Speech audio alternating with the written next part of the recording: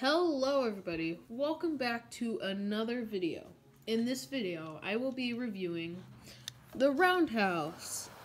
This, I'm pretty sure is 2001 to 2010 version. So, without further ado, let's start. I really like this, set. It's not really a set, it's just a pack. It just comes with this. Just comes with the sheds. It comes with 3 engines, and we'll go over those engines later. It's a very strange choice of engines. So, we got this 5-way switch here, which is a very neat track. I don't usually use it. When I build my tracks, I don't usually like to use this, because you only get one option to go somewhere. You know, you gotta use switches if you want to go somewhere. But if you, like, use all these individually with an accessory that we'll go over later, then you get more options. So I like to use this as a shunting yard. You come in here probably through a switch. These tracks all go out to different places. Probably one of them has switches on switches and switches to get more shunting in the yard, you know? So I just really I like this piece a lot, but I don't think it really suits this a lot because, you know, usually the sheds would have a turntable, right? Well, that's where this accessory comes in. The turntable accessory. This accessory comes with 2 walls, which just go right on here. It also comes with the turntable, which is its own separate piece with little gears on it. And this thing has gears on it, the little twister. So this goes in here, can turn around in this plastic piece right here. I've never checked, but I'm pretty sure this has no licensing info on it. It doesn't, actually. That's pretty interesting. This item doesn't have any licensing on it. So this is a 2001 item because I say that because everything on it has the date of 2001. But if I look around, we'll try and... So this is the back of the shed. You can see that the inside of the shed is completely blank. It's just wood. I really like these like things to keep it from breaking if someone hits on the top or something. There is one thing that I do not like about this. If, for example, you got an engine, let's get Edward here. So if you got an engine, then if you put them in here and then you rolled them too far, they would just fall out, right? It's very easy to get them out of here. So I feel like if they put buffers right here on all of these, then it would have been perfect. See, mine's a little dusty, but whatever, it's okay. The sheds, there's 5 berths on these sheds. Let's get Edward out. Okay, there's 5 berths for 5 engines on these sheds, unlike the 7 berths that the sheds have now. You can put all your favorite engines in here. It's not a very good storage thing. I don't approve of it being a storage thing. So, the sides, for some reason, I'm gonna be ranting about this.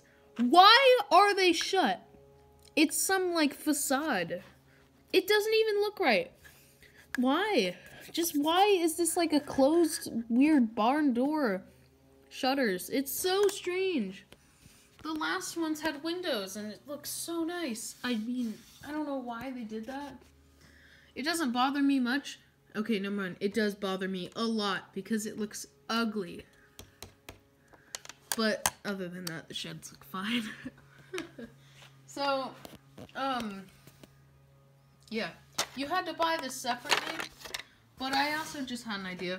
If you wanted to, like, if you still really liked this track on there, it's really hard for me to put the track in there sometimes. So, you could, I would not recommend doing it this way. Don't do this. I'd flip it around, do it this way, put a little, male right there, and then do 2 tracks out, and then you can put some more sheds there, and you'd have like a triple shed setup. I don't have too many other sheds, though. Like, I don't have any duplicate sheds, so it wouldn't look nice. So, yeah, I don't really think that would work out well. So, let's go over the included engines now.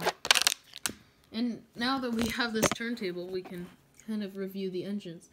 So, the first engine is most obviously Thomas the Tank Engine.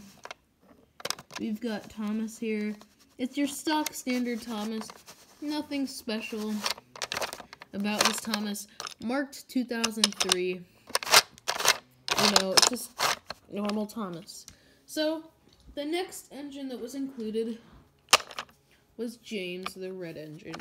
So, James the Red Engine, you know, I get it. He's kind of a main character, so he's included. And this is actually my only James, so I'm just assuming that this is actually James, where I got my James. I have a bunch of battery-powered ones, but let's just have James puff off. Okay, he just derailed there.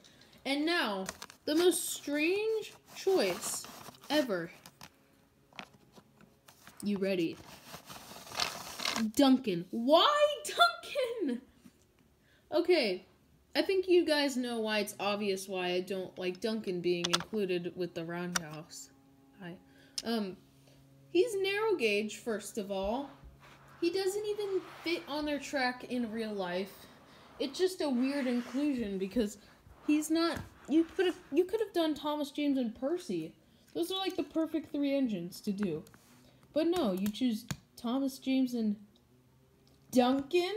Why Duncan? I think I know why. Duncan is a very common wooden railway engine, and you see him a lot. You most definitely have a Duncan if you have Thomas Wooden Railway. If you don't, then that's okay, but I'm sorry, I was playing with my Taken Widgets. So, basically, I accidentally pressed on the button. So, literally anybody else, like even Mike. Okay, no, that wouldn't make no sense either. Much sense either. They have to all be different colors, or it'd just be weird. They could have put Frank in the set, and I would have been happy, because Frank is a very odd inclusion. They could have put it in there, and it'd be like a deluxe, like a special bonus character. But no, Duncan is a very common wooden railway character, and you see him everywhere. He came in DVDs, tons of sets, like this one.